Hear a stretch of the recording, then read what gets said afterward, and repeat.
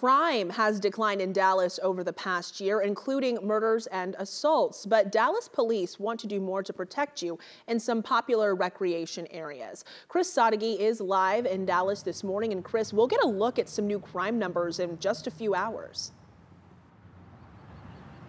Yes, Morgan, this afternoon, the Dallas Police Department will update City Hall on their violent crime reduction plan, but we got a sneak peek of the presentation, and it includes a focus on the city's parks and trails. According to the numbers in the presentation, comparing the first 2 months of this year to the first 2 months of 2022, violent crime actually up overall 6%. That includes 5 more murder victims this year, an increase driven by crimes with conflict or arguments. Robberies, though, are down nearly 14%. Some other initiatives mentioned in the presentation include park and trail safety. It lays out a strategic plan that would expand park patrols, trail patrols, invest in infrastructure along those trails, such as lighting and cameras, and also finding solutions to address homelessness in those areas. The presentation included data that shows arrests made within 100 feet of city trails were up in the year 2022 compared to the year before.